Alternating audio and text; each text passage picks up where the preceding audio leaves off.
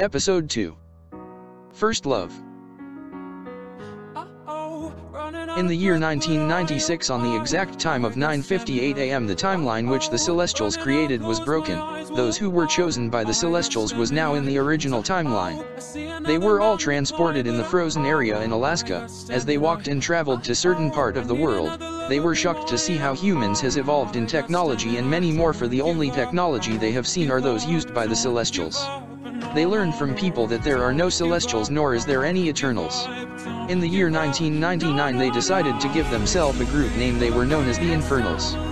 They also noticed that they cannot get old, they can stay the same since they were put to sleep, but they can get hurt or killed.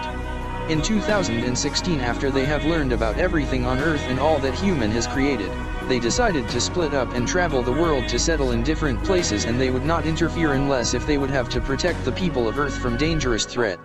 In the year 2021, in the busy streets of New York City, a tremor shakes the earth. A portal then opened and a girl with a deadly expression came out of it. She started to shout out pointed spikes from her hand, killing some of the civilians. The cops were then called and they were everywhere trying to protect the people from the girl, but they were no match for her.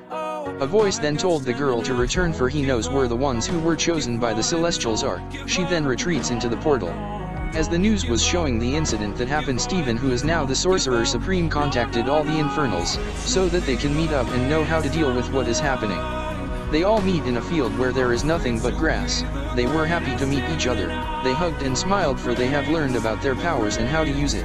But their happiness was short-lived, for the same portal appeared and out walked out the same girl. "I see you have seen my invitation," said the girl. "The invitation of killing a lot of people," said Steven. "Well, I didn't know where you guys lived, so I had to bring you out from hiding," said the girl. "And who are you?" said Troy, the god of thunder. "I am Hela, the goddess of death, daughter of Odin of Asgard, and I have been chosen by an elder god to be his champion to stop you, Jerome." "Stop me from what?" said Jerome. "I don't know, I don't ask why, I just get the job done," said Hela. "Well, it would be the other way round, it would be you we will be stopping," said Dion. "Okay, get out of my way. You talk too much," said Hela as she started shooting out pointed spikes from her hands. Steven quickly conjures up a shield using the mystic arts. It was enough to block the spikes from hurting any of them. Hela then jumped towards with speed, punching the shield and breaking it, sending all the Infernal backwards. "You think you can stop me?" "Never," said Hela. As all the Infernals started to get up, Jerome started to use his Scarlet Witch powers to create a blast and aim it towards Hela, which knocked her down. Hela then got up. She said, "So you are the Scarlet Witch. I always wanted to see you. Now that I have seen you, too bad I'm going to kill you." "Well, too bad I got more of what that came from," said Jerome. Dion then drew her sword and ran toward Hela and started fighting her. Although Dion was an expert fighter, she was no match for Hela. Troy then used his hammer to blast a bolt of lightning towards her, but it was still no match for her.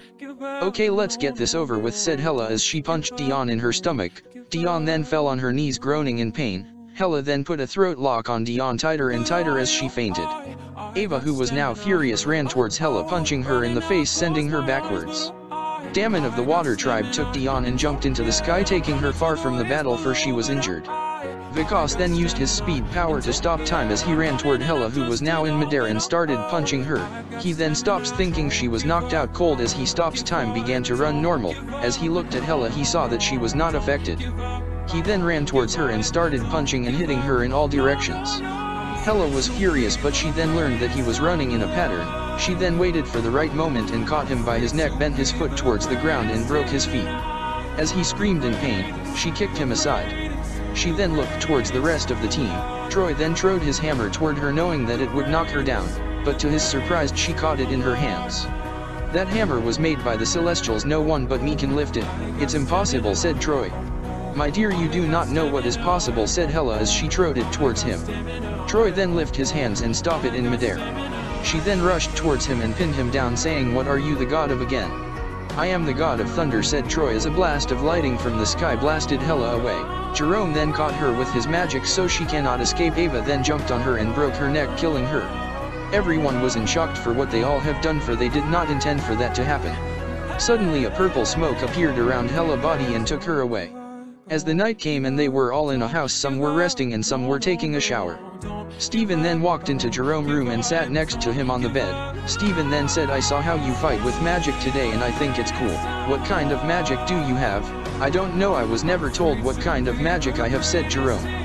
They then looked at each other in the eyes and started kissing. They then made love the entire night. As they were finished, they told each other that they had always loved each other since day one, but they were afraid to tell each other.